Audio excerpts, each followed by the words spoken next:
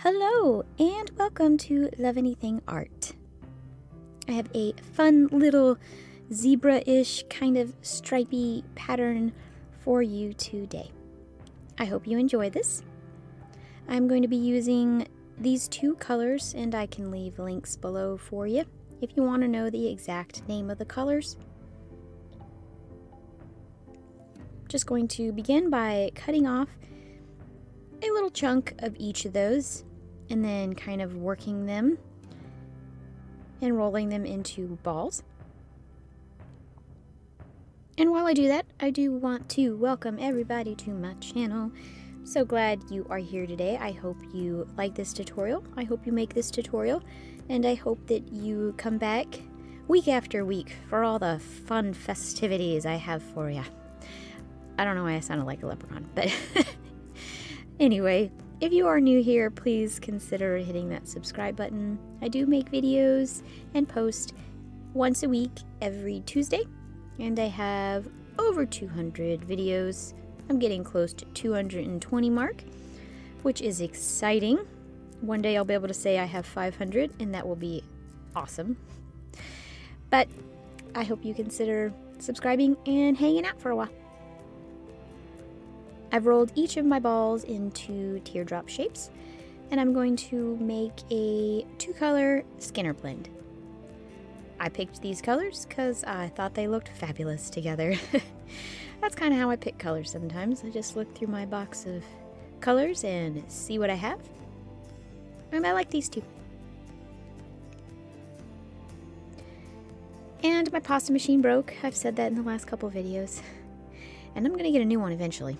I gotta do some research here. The last one, the gears wore out on it, and apparently that is a thing for a lot of pasta machines, is the gears malfunctioning. And they get little burrs on them, and it tears it up. If they would just put better quality gears on their pasta machines, they would last forever. Just saying. Anyway, so I have to do my Skinner blend by hand. It doesn't come out as beautiful as it does with a pasta machine. So if you have a pasta machine, I would totally recommend using that. But I'm just going to make mine by hand and just kind of work on making sure I keep it as close together as possible. It tends to get larger and larger, wider as you make it by hand especially. So I'm just going to work that.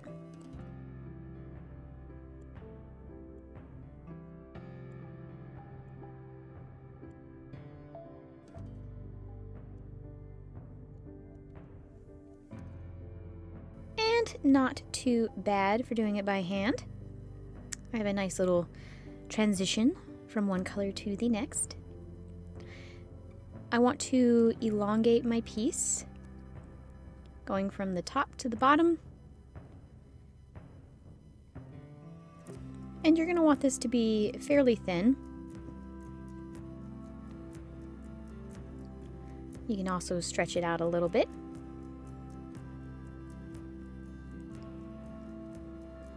I have made a little square of just regular white clay. And then I have my Skinner blend. I'm going to place that on there.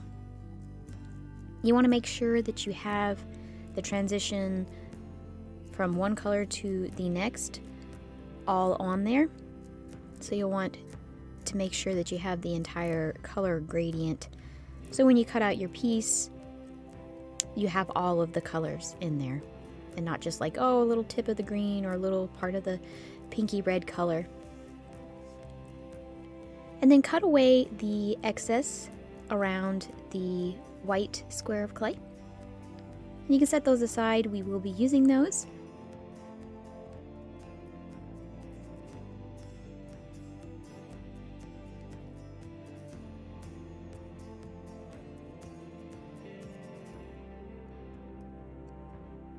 And you do want your Skinner blend to be way thinner than your back color. And that's so when we shave off using a stencil, that we can actually get through that top layer and get to the back. You want to use a roller, and press pretty firmly. And make sure you go up to down or top to bottom and not side to side. Again, you want all colors to be in the cutout when you cut it out. And you do want to press hard enough so that the clay comes up and through the stencil. This might require you to clean your roller a little bit between each roll. It does get kind of stuck to the roller, your clay does.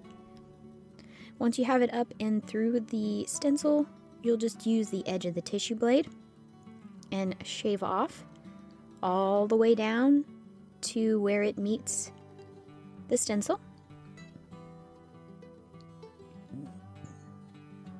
And this is kind of where you can use your creative license, and maybe you only want it to be kind of faded in, so that would require just not shaving off as much. Or you can shave all the way down so that all you can see around the stencil is the white. You won't see any of your color on top. As you'll see there at the top, more and more of the white's showing through. You can decide how much white or background color you want to show through. I'm going to have most of mine showing through. I might have like a little sliver here and there on the rim around my pattern. As you'll see there, I left a little bit of the pink. But it's totally up to you how much you want to shave off.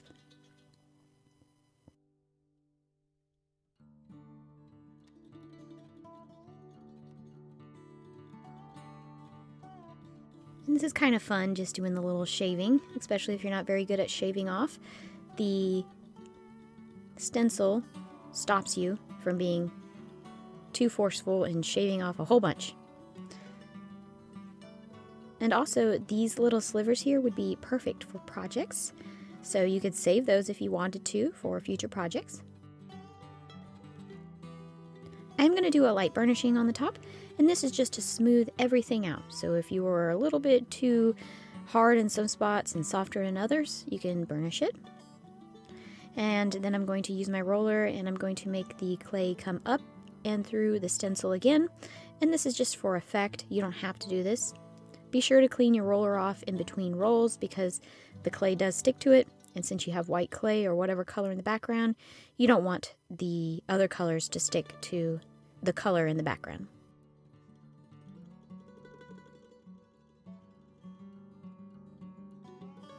And you'll see there, my pattern does poke up a little bit. And also I have my gradient colors, and you can see all of the green and all of the pink. I'm going to use all of my scraps to make a background. You can use a solid color if you prefer to use a solid color, totally up to you. I'm just trying to use as much of my scraps as possible.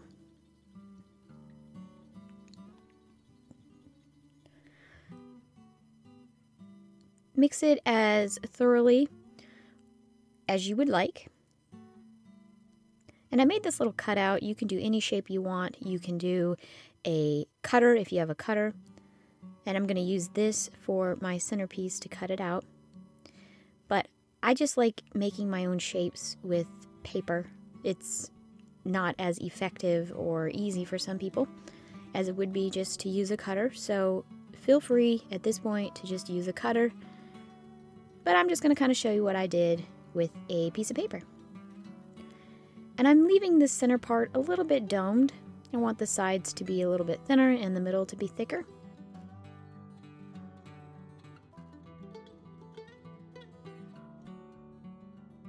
And you do want to make sure that your piece of paper or your cutter fits the entirety of this background piece. So just want to make sure it's large enough.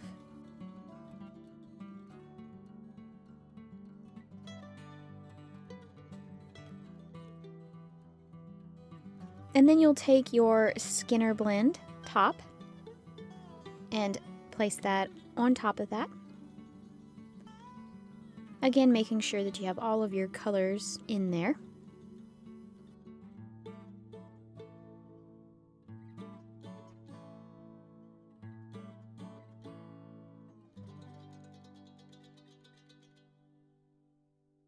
And once you have it on there, and make sure you don't have any air bubbles, you can go ahead and cut out your shape. I'm doing mine on a piece of paper. That way it doesn't stick and I can move it around a little bit more freely. Since I don't really have to be perfect about it, it is just a custom shape and no one will know any different if it's not exactly like the shape that I cut out, which is why I like it.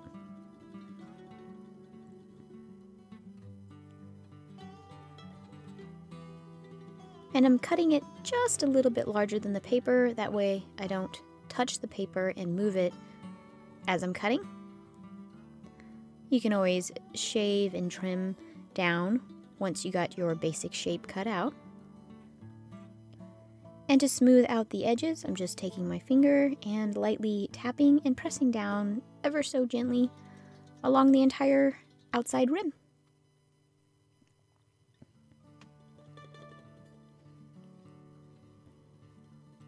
And then I'm going to decide where I want to put my circle. I did illustrate it on my piece of paper where I wanted it, so I'm going to kind of just go with that. Basically, I'm going to just make a slight indent where I want it. And then I'm going to use a Byeee, and I'm going to finish cutting out. And that way the hole is domed and not so sharp around the edges. And it kind of folds the clay in the middle. Now, using the Byeee does put little creases in the clay. So if that bothers you and you don't like that, you can smooth them out after you're done. You can just use a tool. Just using a little wooden dowel that I had. And just kind of working it back and forth, rolling it on there. And no one's the wiser in the end. It looks fine. But like I said, if it doesn't bother you, you can leave those little wrinkles on there. I'm going to put my metal finding here at the top. I am going to poke the hole in before I bake it. You can do this after if you have a drill tool. And I actually use the drill tool afterwards anyway. But I kind of want to see where it's going to be and have the basic hole so that way I can just drill it down and make it a little bit larger. Now, I did bake mine and then realized, you know what, I want a little bit more contrast. So as soon as it came out of the oven, I let it cool to where it's not burning my fingers as I'm touching it, but it's still warm. And I'm just taking the edge of my tissue blade and cutting lines in around the white. You can do this before. Since you're watching this, you'll be able to see that. But it actually presses down on the clay just fine if you do it just when it's still slightly warm. You can still manipulate it and cut little grooves into it.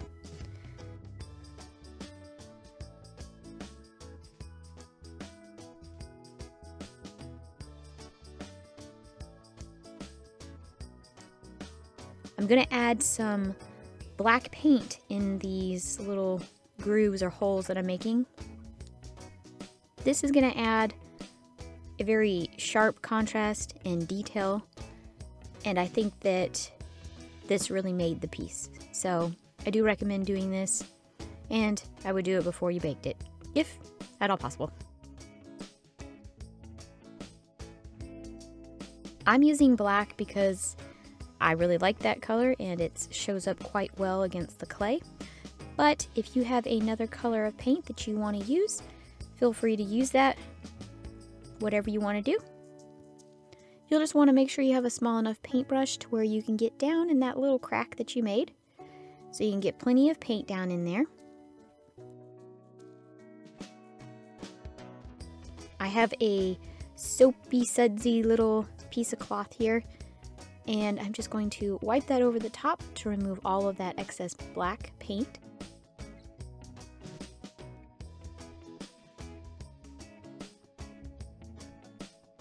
Alright, and that is mine.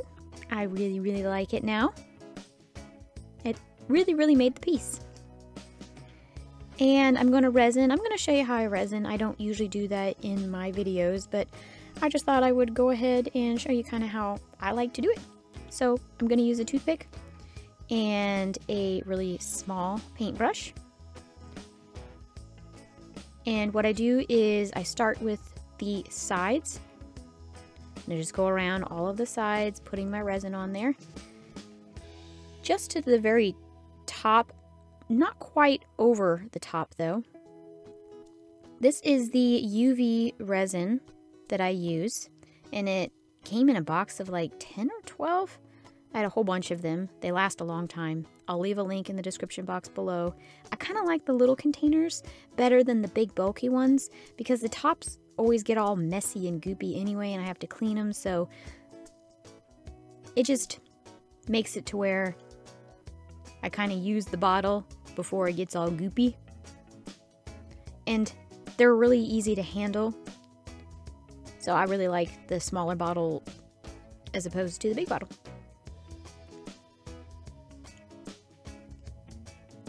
And I am going to put a very generous amount along the side. I don't want to just kind of be putting a super thin layer on there. I want it to be thick enough to where when I brush my paintbrush across there, it's actually pulling the globs of the resin across it.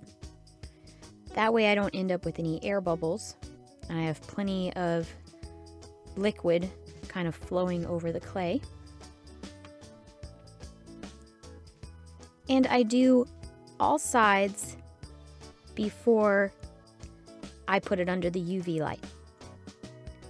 I feel like this gives a more smooth and flawless connection and finish. So just go around all around the rim, just showing you there. It's glossy, shiny, and kind of where I came up to the top and stopped. All right, and I have it all cured and ready to go. And now I am going to work on the back, and then I work on the front. And I got a little lopsided piece here, so you can use the toothpick to hold it. Now if you don't want to get any resin in the hole you made, you can put your toothpick in that hole and kind of hold it in place, and that way you don't get any in there.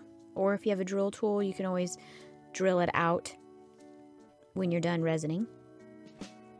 For this, for the top and bottom, you're going to need the domed little lid put back on there, so you can just squirt some out all along the back.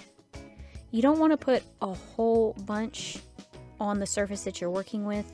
You want it to basically make a pretty thick layer around, but not enough to make it domed per se. Just want to put your very basic layer down. And then after that, you can add more UV resin to make it a little bit more domed.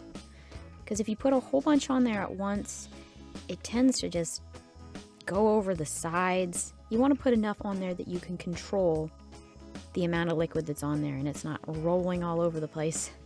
I've done that in the past and it got down all my hands. It was just a mess. So you'll see here I have enough to cover my space and give it a slight little dome to it, but nothing that's not unmanageable. And that is my back. I have resined and gotten that all cured. Now I'm going to work on the center before I do the top. And for the center, I'm just going to put a very thin layer of resin. You want it to be shiny. You want it to have enough in there to coat it, but you don't want as much as you put on the back. It would be more so like you did on the sides. A little bit of a thinner layer, maybe even a little bit thinner than the sides. And that's because it's kind of a rounded surface, so if you don't resin it fast enough and get it cured, it'll kind of just start drooping. No one likes droopy resin. No one. No one. So just make sure you get it all in there. You can flip around, do the front to the back.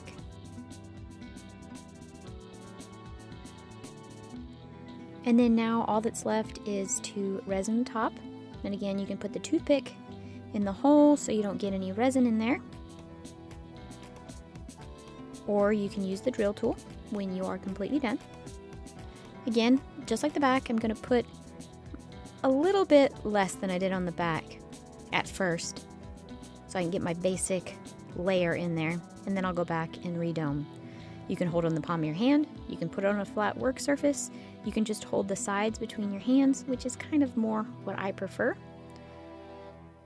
I'm not too worried about covering up that hole.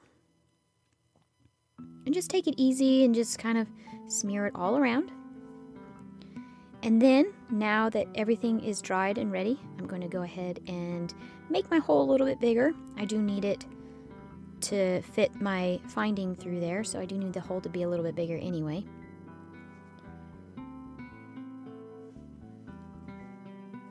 And I'm making a very basic necklace here. It's just a pendant on a string or a piece of wire, and it's very simple.